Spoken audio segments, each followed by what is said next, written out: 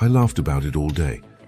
Another time, I crab walked down a busy downtown sidewalk just to make him smile. That's totally not like me.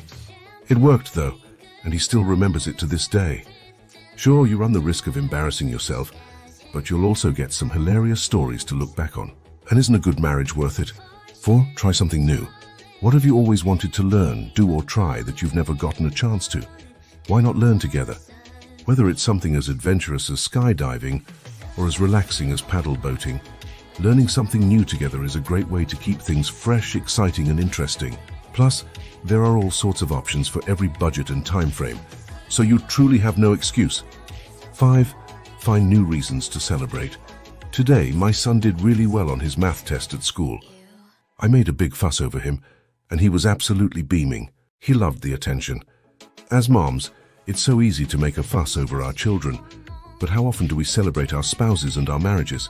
Sure, there is Valentine's Day and our anniversary, but is twice a year really enough? And if you're like some super practical people, myself included, you might not even make a fuss over those.